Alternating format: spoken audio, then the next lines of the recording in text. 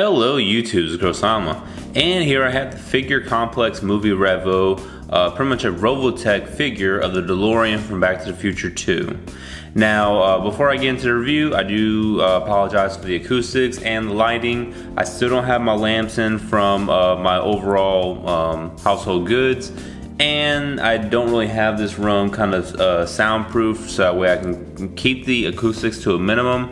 But overall, the review should still be pretty good, and I'm really excited to go ahead and get into this. Now, this figure is actually the first of this particular line, the movie Revo. I believe there's 10 in total. You got like Ted, you have the Batmobile, you have some figures from Zootopia. So there's quite a few figures in this line that are actually from pretty well-known movies. Now, just looking at the front cover, when I saw this for the first time, I was blown away just from the front of this, because I was just like, oh my god, there's an actual Back to the Future 2 Japanese model. A lot of the models we get are those die-cast ones that they look really great, don't get me wrong, but I really wanted something that the Japanese really takes pride in when it comes to their sculpting and overall figure making. And as you can see down here, it does have the Back to the Future 2 and Universal logos. And then here on the other side of the front cover, you get a nice back picture of the DeLorean. As far as the pricing goes, I've seen it at the local stores for about $55, but I've seen it online for about $65. And I actually was going to buy it for the $55 price tag, but I went to one more store just to kind of go shop around before I committed, and I actually found it for $35, so really awesome for me. And here's the side of the figure, just pretty much the top side of the actual DeLorean. The other side of the box pretty much is just going to have the side of the kit, and that's going to be pretty much about it. And the back of the box is going to have multiple different like poses, if you could really call it that. It's probably just more angles of the pictures taken. So the main picture you see is it flying in the air with the flames in the back. It does come with a stand, as you can see, so the accessories is going to be very minimum, but I really don't think this thing is going to need any other accessories aside from what it already gets. Now, here is everything the figure comes with. So like I said, very minimum accessories as shown in the back of the box. One thing I will point out that I think is fantastic is you get this nice little, like pretty much a cardboard cutout of the Back to the Future 2, just like a little, you know, the title and little effect parts. This is pretty awesome because whenever I actually do post this is going to be the back of this whenever it's actually posed. Okay, so taking a look at this figure, it looks really amazing. I think this thing is borderline flawless. Obviously, yeah, they probably could have added a little bit more paint details just to make it a little bit more accurate, but overall that's not really a bad thing, because I know some of the wiring should have more red and yellow and all that, but that's really not a bad thing.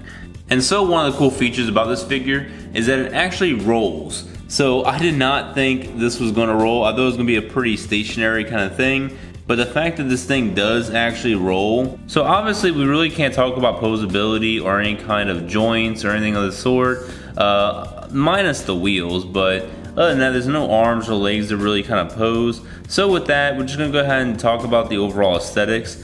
I think this thing just nails it completely, like I mentioned before. There's really no room for error outside of just a couple of the color applications that could have been, you know, pretty much applied. So one of the things that this thing actually has as far as any kind of joints is going to be these doors. These doors do open up like such.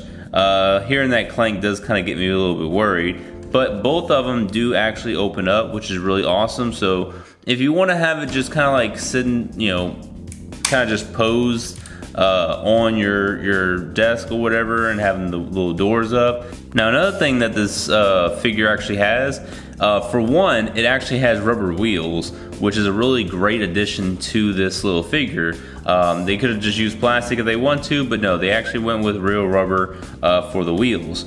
Now, if you want the wheels to actually come out, whoops, don't bring it out all the way, but bring it out just a little bit like so, and then you're gonna bend these, and you're gonna hear those little ratchets clank, and you're gonna bring these out, and then bam, just like so. Now it's gonna be in its fly mode. Now, one extra feature that this thing does have that I just really noticed is that the Mr. Fusion actually opens up.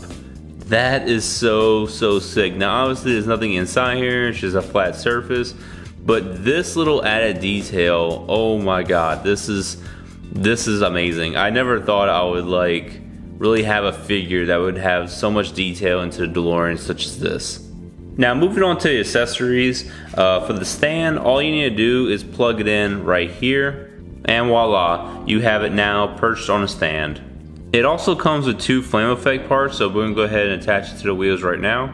So the main way you're going to attach the flame effects, the big side right here is actually going to be facing down, and you're going to place it just pretty much right on top of the wheel. Try and get as firm as you can, and you're just going to place it like so.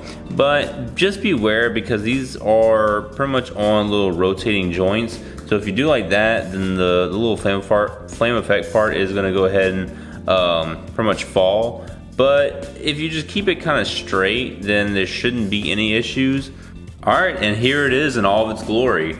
Overall, I would say this is an amazing figure to buy. If you can honestly afford like the couple of bucks that it will, definitely not a couple of bucks, it's about like $50 to $60 online. If you can honestly afford that, then I would say pick this up. But this is really only if you're a true hardcore fan of Back to the Future 2 or just the Back to the Future franchise and everything about it. There's honestly not much else I could say about this thing.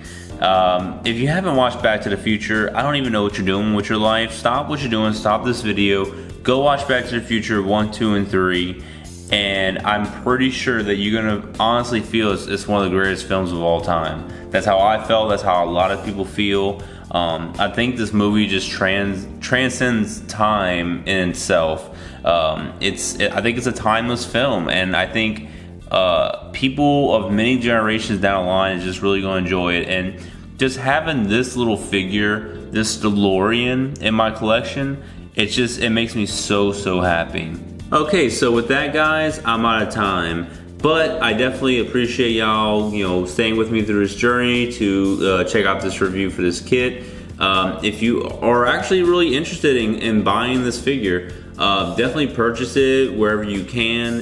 Even if it's like $50, $60, go ahead and buy it. But thanks a lot, guys, for watching. Please rate, comment, subscribe, ring that bell for any type of new notifications on when I make my new videos and reviews. Other than that, guys, I will see y'all in the next review. Bye.